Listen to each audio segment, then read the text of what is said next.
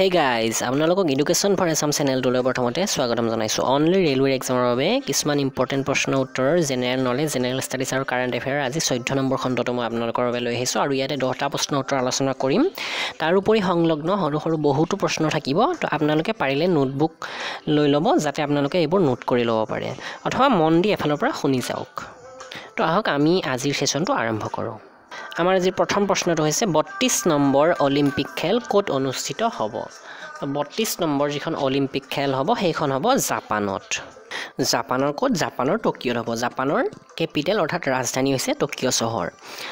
আৰু এইবাৰ যিখন অলিম্পিক হ'ব 32 নম্বৰ, ইয়াতে আন্তঃৰাষ্ট্ৰীয় অলিম্পিক সমিতিয়ে নতুনকৈ কেইটা খেলৰ অন্তৰ্ভুক্তি কৰিছে বুলি এটা প্ৰশ্ন হ'ব পাৰে।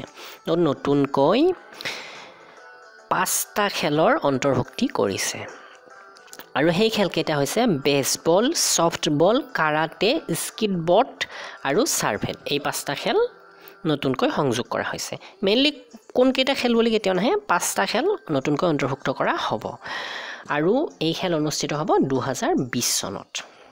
তো এতিয়া 31 নম্বৰ খেলখন ক'ত অনুষ্ঠিত হৈছিলে বাৰু? এইটো প্ৰশ্ন হ'ব পাৰে। 31 নম্বৰ খেলখন অনুষ্ঠিত হৈছে ৰিঅ' ডি জেনেৰিঅ'ত আৰু 2016 চনত সেই খেলখন অনুষ্ঠিত হৈছে।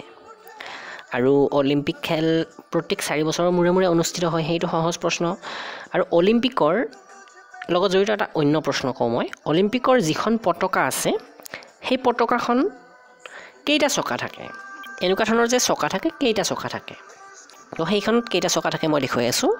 এইখন চাওক, ইয়াতে 5টা চকা আছে, নীলা, ক'লা, ৰঙা, হালধীয়া আৰু সেউজীয়া। চাব, এই প্ৰশ্নটো অলৰেডি আহিছে কেইটা চকা থাকে এই পতাকাখনত বুলি। আৰু ইয়াৰ লগতে মই অন্য কেইটা কথা কৈ দিওঁ। এই যে চকাকেইটা, এইকেইটা বাৰু কি সূচায়? এইটো এটা প্ৰশ্ন হ'ব পাৰে। কি সূচায়? এইটোৱে আমাৰ পৃথিৱীখনত যে 5খন মহাদেশ আছে সেইটো সূচায়। কি কি মহাদেশ?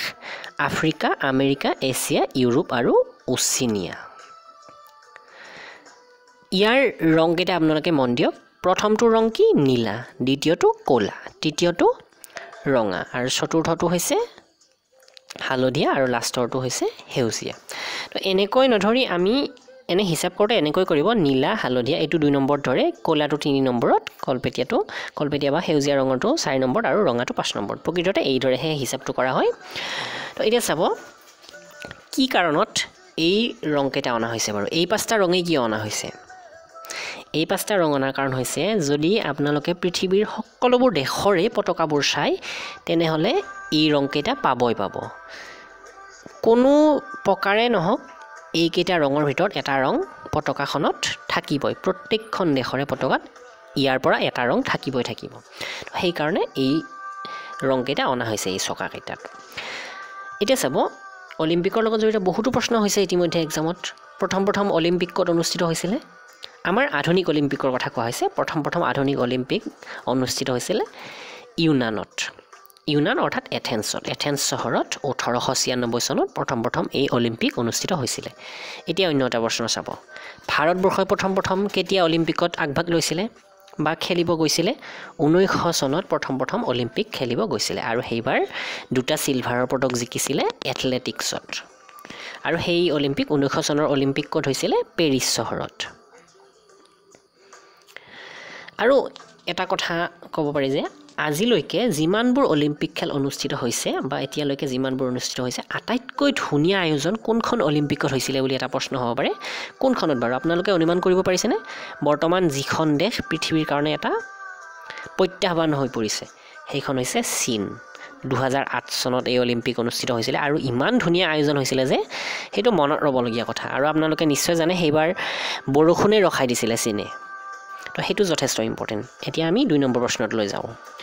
জীৱন ৰেখা এক্সপ্ৰেছ কেতিয়াৰ পৰা চলিছে? এই জীৱন ৰেখা এক্সপ্ৰেছ চলিছে 1991 চনৰ পৰা। এতিয়া এই জীৱন ৰেখা এক্সপ্ৰেছনো কি? ইয়াৰ 1991 চনৰ তাৰিখটো মই আপোনালোকক কৈ দিওঁ, কাৰণ তাৰিখটো সুধি দিব পাৰে। এইটো যথেষ্ট ইম্পৰ্টেণ্ট, কাৰণ ৰেলৰ লগত জড়িত বা ৰেলৱেৰ লগত জড়িত প্ৰশ্ন হেতুকে 16 জুলাই 1991 চনত এই ৰেলখন প্ৰথম চলিছিলে। এই জীৱন ৰেখা এক্সপ্ৰেছ হৈছে এখন ঘূৰি ফুৰা হস্পিটেল বুলি ক'ব পাৰোঁ আমি। অৰ্থাৎ ট্ৰেইনৰ ভিতৰতে এখন হস্পিটেল আছে আৰু সেই সকলৰ বাবে মানে যিবোৰ ঠাইত হস্পিটেলৰ সুবিধা নাই সেইবোৰ ঠাইলৈ এই ৰেলখন বছৰৰ প্ৰত্যেক সময়তে পৰিভ্ৰমণ কৰি থাকে আৰু হস্পিটেল নোহোৱা ঠাইবোৰত চিকিৎসাৰ সুবিধা প্ৰদান কৰে আৰু এইখন বিশ্বৰে প্ৰথমখন এনেকুৱা ট্ৰেইন যিখন এখন চলন্ত হস্পিটেল বুলি ক'ব পাৰোঁ ইয়াক জীৱন ৰেখা বা লাইফলাইন এক্সপ্ৰেছ বুলি কোৱা হৈছে সেই কাৰণতে তো এইটো নিশ্চয় ধৰিব পাৰিলে আমাৰ 3 নম্বৰ প্ৰশ্নটো হৈছে ভাৰতবৰ্ষত সকলোতকৈ প্ৰথমে ৰেলৱে টাইম টেবুল বা সময়সূচী কোনে বনাইছিলে তেওঁ হৈছে জৰ্জ ব্ৰেডছা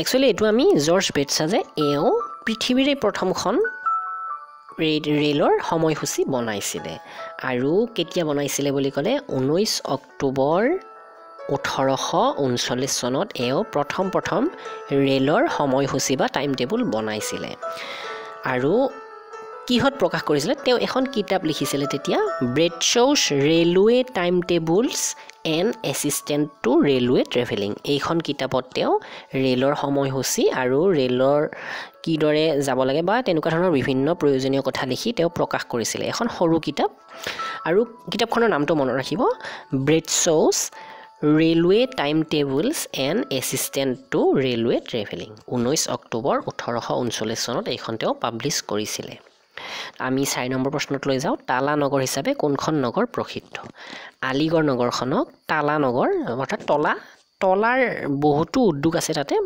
বিভিন্ন ঠাইত তলা বনোৱা হয় সেই কাৰণে তলা নগৰী বুলি কোৱা হয় এইখনক আলিগড়ক আৰু চাব এই আলিগড়ত এখন বিখ্যাত বিশ্ববিদ্যালয় আছে সেইখন হৈছে AMU শৰ্ট ফৰ্মত কোৱা হয় AMU অৰ্থাৎ আলিগড় মুছলিম ইউনিভাৰ্চিটি আলিগড় মুছলিম ইউনিভাৰ্চিটিৰ ওপৰত প্ৰায়ে প্ৰশ্ন হয় এইখন কোনে স্থাপন কৰিছিলে কেতিয়া স্থাপন কৰিছিলে বা কোনখন বিশ্ববিখ্যাত কলেজৰ আৰ্হিত এইখন বনোৱা হৈছিলে তো তিনিটা প্ৰশ্ন হ'ব পাৰে এইখন স্থাপন কৰিছিলে 1865 চনত ছাৰ ছায়দ আহমদ খানে এইখন প্ৰতিষ্ঠা কৰিছিলে ছাৰ ছায়দ আহমদ খান আৰু এই যিখন আলিগড় মুছলিম ইউনিভাৰ্চিটি এইখন কেম্ব্ৰিজ বিশ্ববিদ্যালয়ৰ আৰ্হিত নিৰ্মাণ কৰা হৈছিলে আমাৰ 5 নম্বৰ প্ৰশ্নটো হৈছে নাগৰিকতাৰ উল্লেখ সংবিধানৰ কোনটো ভাগত আছে সংবিধানৰ 2 নম্বৰ ভাগটোত নাগৰিকতাৰ উল্লেখ আছে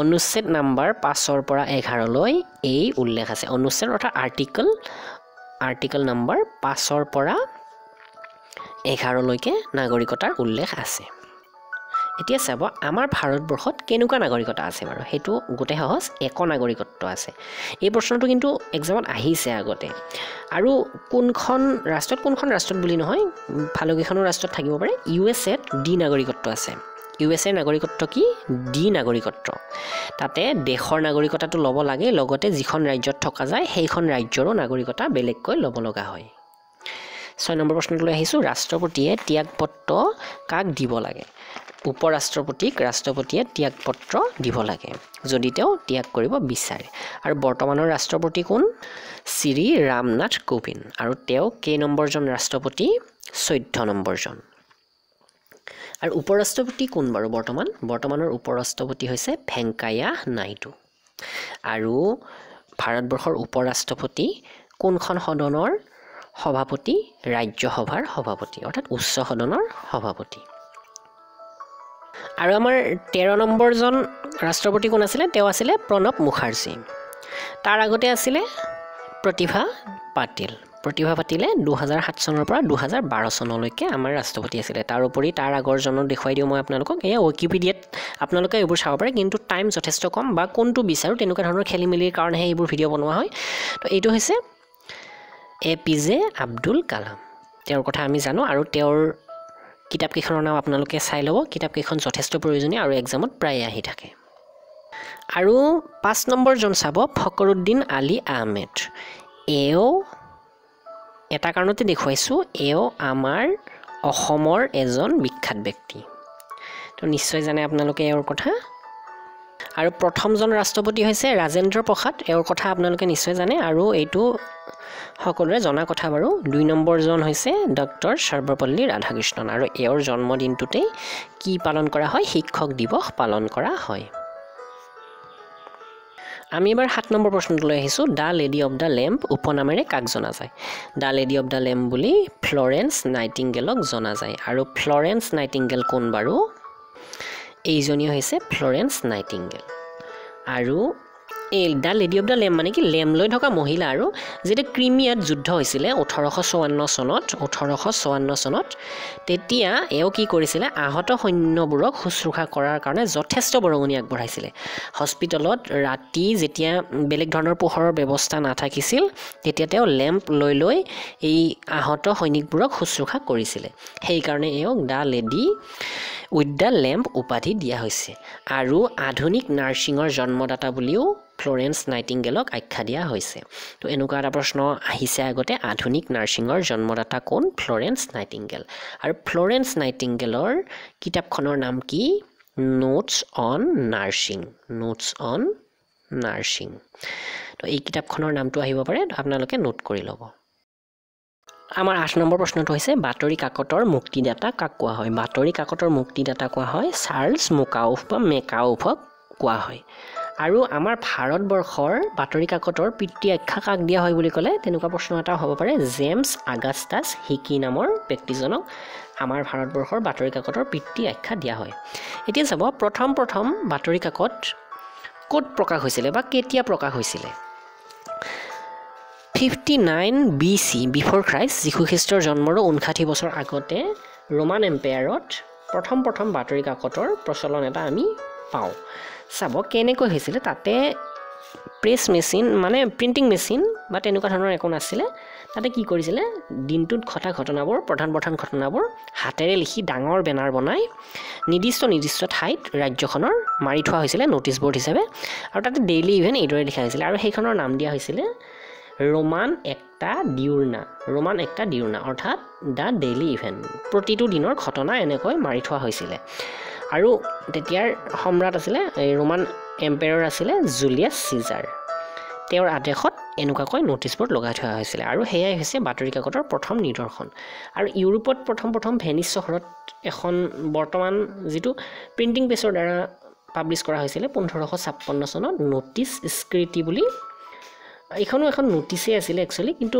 বাতৰি হিচাপে ৰেগুলাৰ পাব্লিছ হৈছিলে বাবে এইখনৰ নাম উল্লেখ কৰা হৈছে তো এইদৰে এনেকুৱা ধৰণৰ প্ৰশ্ন হয় ইয়াৰ উপৰি মই আৰু প্ৰশ্ন আগবঢ়াম বাতৰি কাকতৰ ওপৰত নেক্সট সেশনত আমি 9 নম্বৰ প্ৰশ্নটোলৈ আহোঁ ৰেডিয়ামৰ আৱিষ্কাৰ কোনে কৰিছিলে ৰেডিয়ামৰ আৱিষ্কাৰ কৰিছিলে মেডাম কুৰিয়ে এইটো মোডাম হৈ গ'লে এইটো মেডাম কুৰি হ'ব লগা আছিলে তো এতিয়া চাব এই মেডাম কুৰি প্ৰথমগৰাকী মহিলা যিয়ে নোবেল বঁটা পাইছিলে ৰেডিয়ামৰ আৱিষ্কাৰৰ বাবে পাইছিলে আৰু তেওঁ প্ৰথম নোবেল বঁটা পোৱা মহিলা ইয়াৰ পিছৰটো চাওঁ ৰাষ্ট্ৰীয় কানুন দিৱস হিচাপে কোনটো দিন পালন কৰা হয় 26 নৱেম্বৰ তাৰিখটো ৰাষ্ট্ৰীয় কানুন দিৱস বা আইন দিৱস হিচাপে পালন কৰা হয় কিয় পালন কৰা হয় 26 নৱেম্বৰ 1949 চনত আমাৰ সংবিধানখন